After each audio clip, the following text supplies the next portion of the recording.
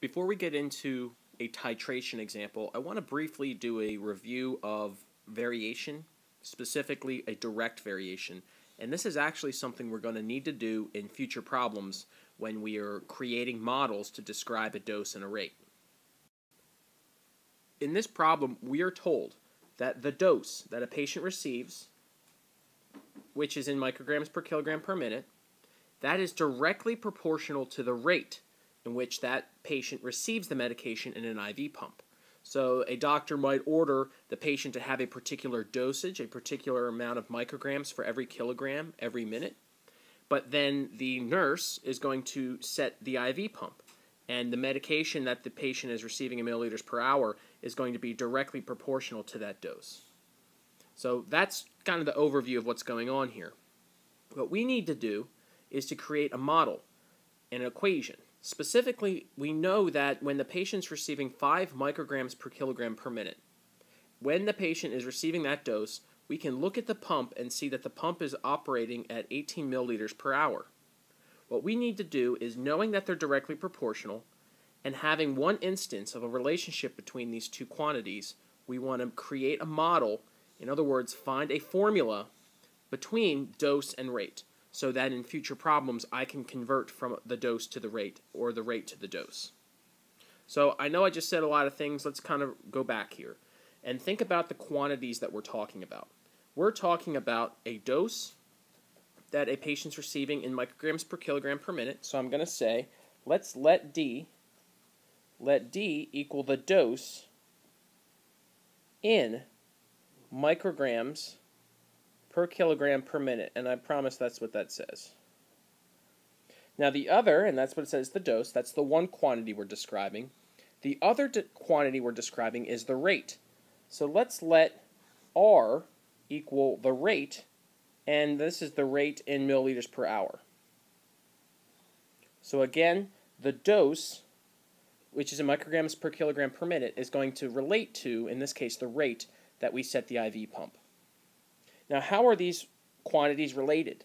In this problem, we're told that they are directly proportional. As a review, we know if they're directly proportional, then the one variable, let's say the dose, will equal some constant times the second variable, the rate. So again, knowing that they are directly proportional, I know that this is the general formula, that the dose is going to equal some constant times the rate. The problem is, just knowing this general formula is not good enough. We want to use one instance for the dose and the rate to solve for this constant. What specific value belongs here for K? Well, the only way to know that for sure is to, again, if we know one instance of a relationship between D and R.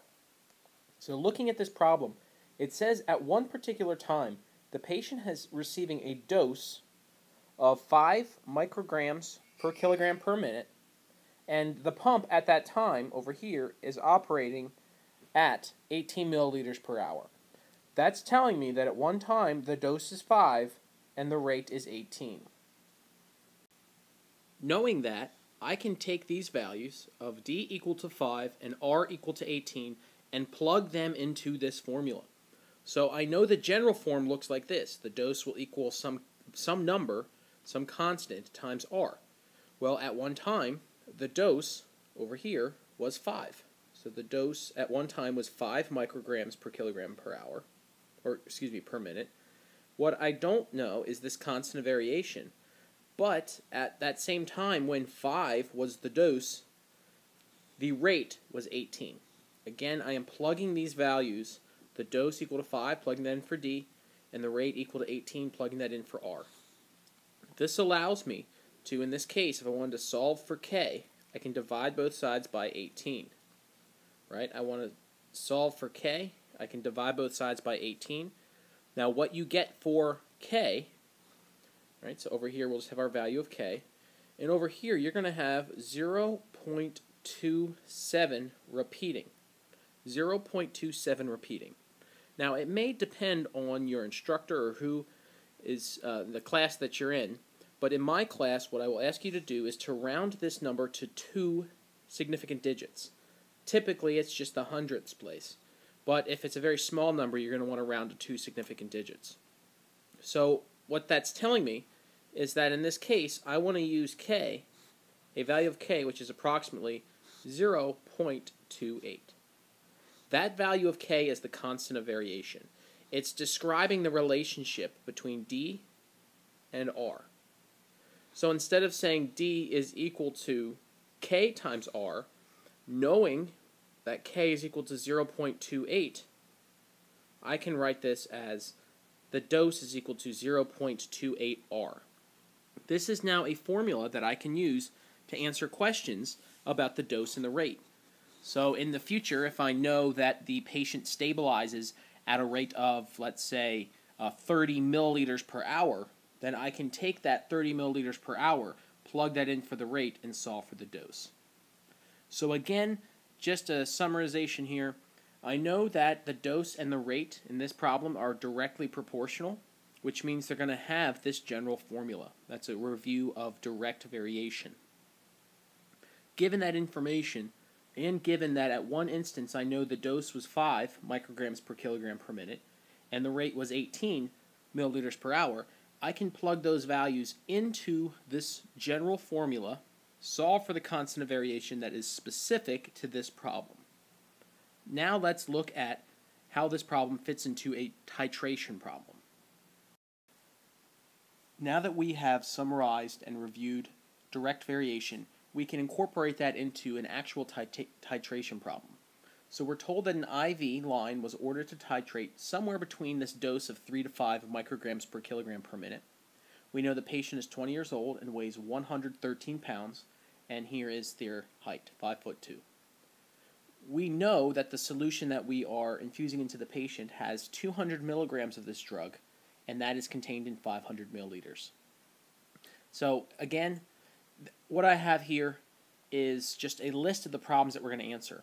We're going to first figure out if the patient, if we need to start this titration at the minimum dose of 3 micrograms per kilogram per minute, we're going to first figure out how many milliliters per hour the patient should receive. Knowing that, knowing one instance between that dose and that rate, we're going to use that to find the factor number, which in this case is that constant of variation, so we can create a formula. Then once we have that formula, we can answer some questions. Here, see the third problem and the fourth problem. Those problems are going to ask us to use that formula that we created. So now let's go ahead and solve this first problem of determining the minimum milliliters per hour for this patient. What we need to do is to take the minimum dose, which in this case is 3 micrograms per kilogram per minute. So I'm going to write it like this, 3 micrograms per kilogram per minute. And essentially what I need to do is to, at the end of, I'm going to use dimensional analysis, I need to have milliliters in the numerator and hours in the denominator.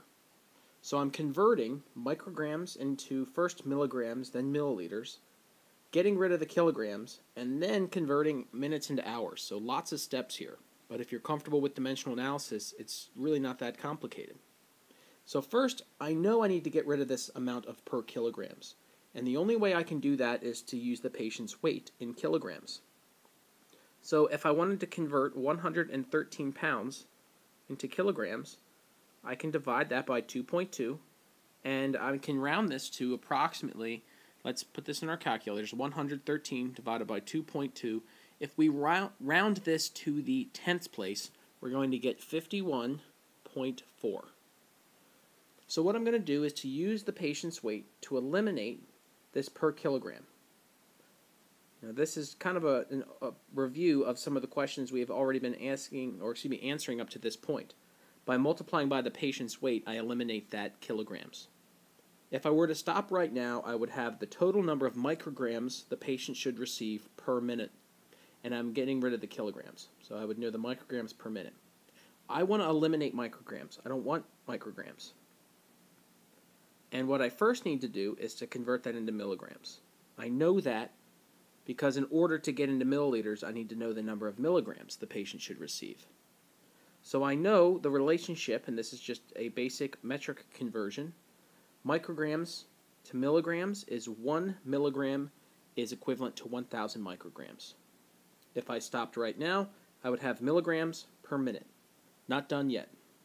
I don't want milligrams, so I'm going to cancel out milligrams and go into milliliters. I do know the relationship between milligrams and milliliters given the concentration of this solution. There are 500 milliliters, and in those 500 milliliters, I am told it contains 200 milligrams. If I were to stop right now, I would have my unit of milliliters. I would know how many milliliters the patient should receive, but it would be in a time per unit of minutes. I don't want minutes. So I can cancel out the minutes by multiplying by another conversion factor, and I want to cancel out minutes and go into hours. And I know there are 60 minutes in 1 hour. So finally, after all of this, I finally have everything I need. Now we have to be careful here because it turns out we need an exact answer and a rounded answer. So if I take and multiply all those numerators, 3 times 51.4 times 500 times 60, you're going to get a large number, 4,626,000, and that's it. So 4,626,000, and if you divide that by the denominator, here we have 1,000 times 200, and we do not need a calculator for this. This is 200,000.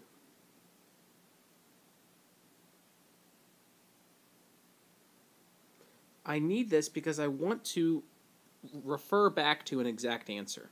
When you put this in your calculator, 4,626,000, and you divide that by 200,000, I'm going to get the exact answer of 23.13.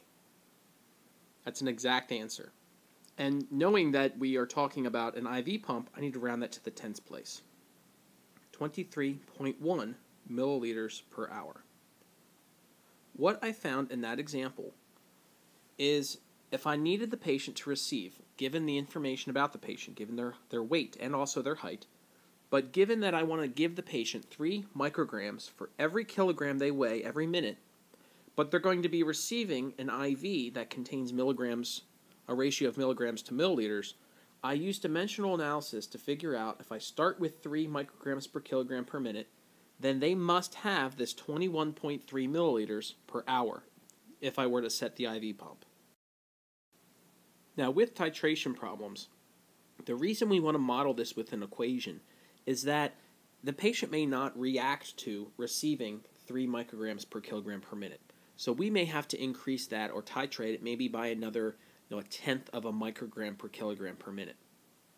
So if I needed to, maybe 10 minutes later, increase this to not 3, but 3.1 micrograms per kilogram per minute, I don't want to have to repeat all these same steps, multiplied by the weight and the ratios and a unit of time. I don't want to have to do all this. So what I can do instead is to find a model, which we can also call a formula. We can find a formula specifically going between the dose and the rate. Now, how can I do this? Well, I can do this knowing that in these problems, the dose is going to be directly related to the rate. This is a direct variation, D equal to K times R. Now, at one instance, just from this given problem, I knew that when the patient was receiving 3 micrograms per kilogram per minute, this is what we did in that original problem, micrograms, per kilogram per minute, they were receiving at a rate, this drug, of 23.13. Now, I am using the exact value. I'm not using my rounded value. I'm using my exact value. You're going to need to do this. So at one time, the patient was receiving a dose of 3, so D was equal to 3. I'm looking for this constant of variation, and I know that the rate was 23.13. Once again, it has to be the exact value. Now, just solving for K here, 3 divided by 23.13, I get, and I'm going to write this out. Okay, so I'm going to get K equal to, I'm going to write this out a little bit, 0.12970,169. And we can round that to be approximately, if we round that to two significant digits, 0.13.